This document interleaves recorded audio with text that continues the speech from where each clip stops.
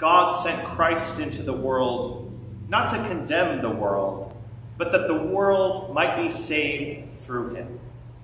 God's love endures forever. God is our refuge and strength, a present help in trouble. Therefore, we will not fear, though the earth should change, though the mountains shake in the heart of the sea, though the waters roar and foam, though the mountains tremble with tumult, God's love endures forever. Let us pray.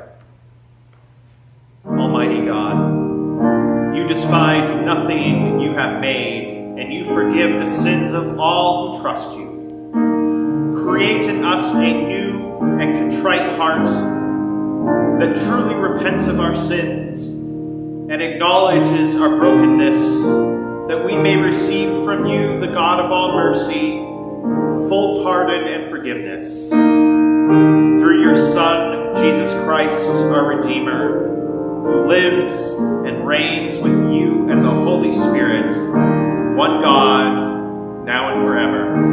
Amen.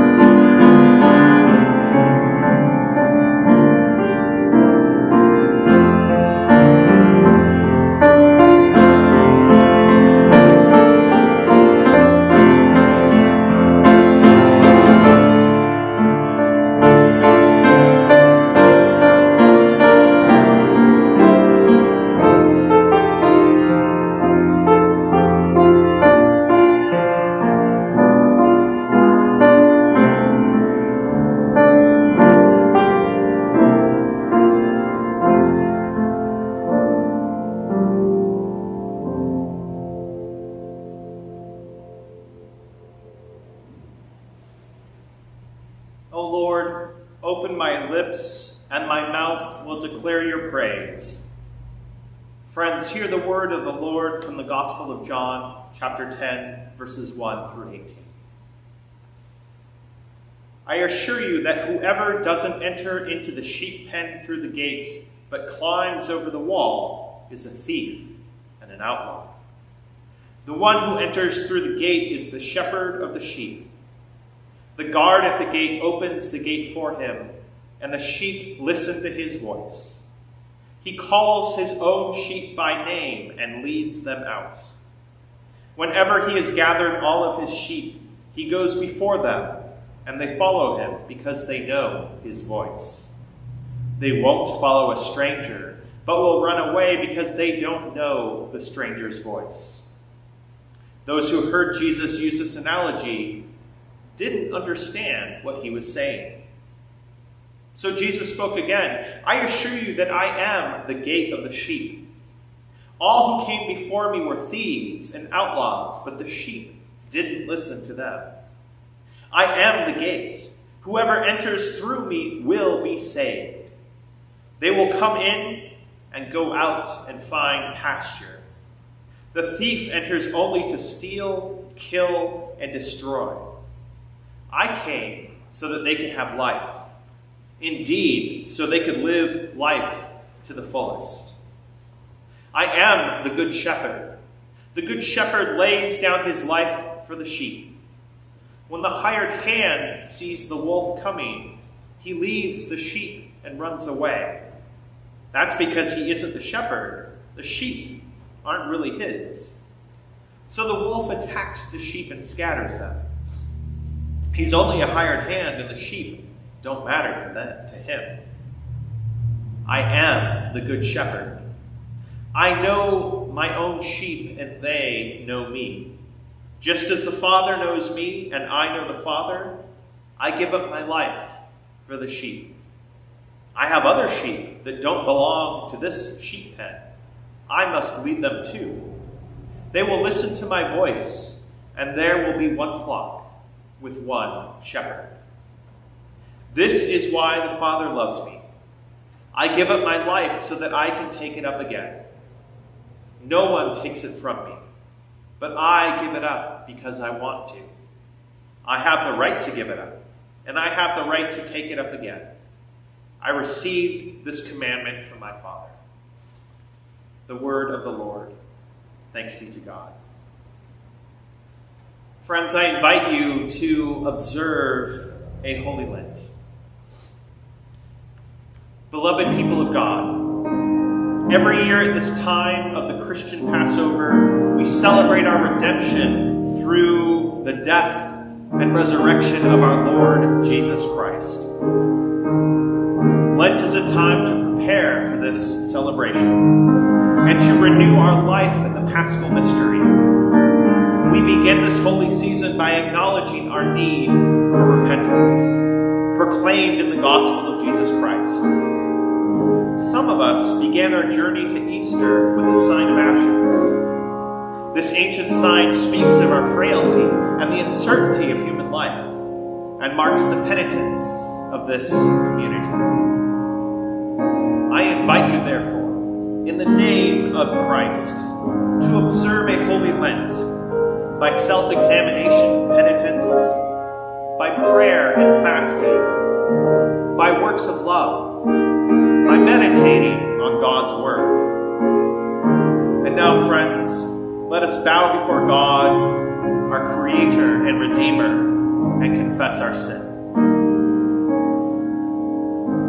Holy and merciful God, we confess to you and to one another and to the whole communion of saints in heaven and on earth that we have sinned by our own fault in thought, word, and deed, by what we have done and by what we have left undone. We have not loved you with our whole heart and mind and strength. We have not loved our neighbors as ourselves. We have not forgiven others as we have been forgiven. Have mercy on us, O God.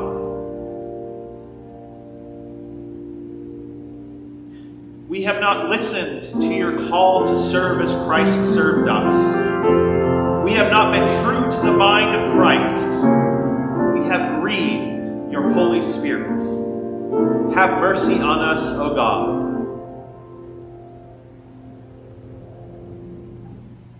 We confess to you, O God, all our past unfaithfulness.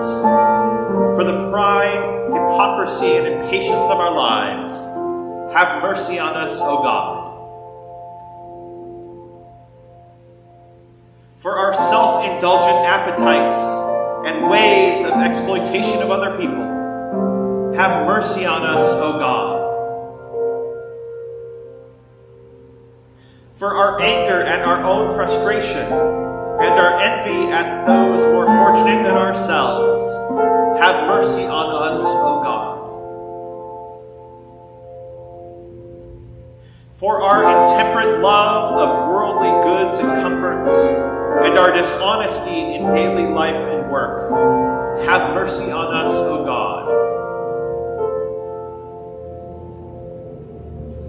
For our negligence in prayer and worship, and our failure to commend the faith that is in us, have mercy, O God.